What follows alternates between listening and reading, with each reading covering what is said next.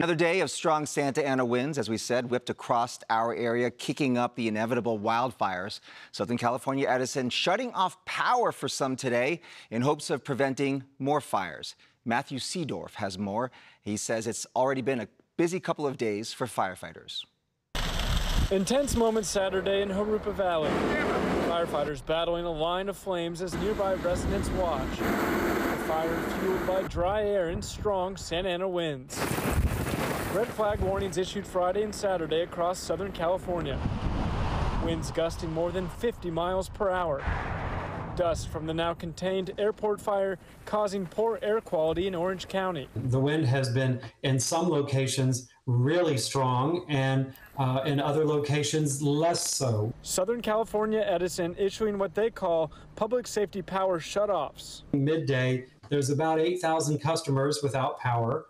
Another 98,000 customers across Southern California where we are considering this.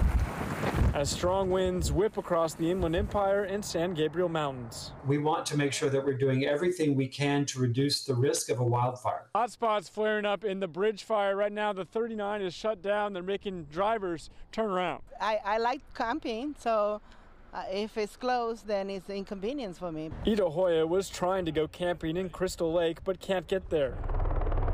Skyfox above visible flames Friday night at the bridge fire. What are you going to do now?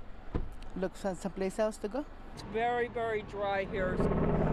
In Hacienda Heights Friday, several horses rescued from another fire. Fire started here on this ridge, and we have a stables with about 50 horses. 2 days of dry weather and gusty winds, causing issues across Southern California. Matthew Seedorf reporting, Fox 11 News.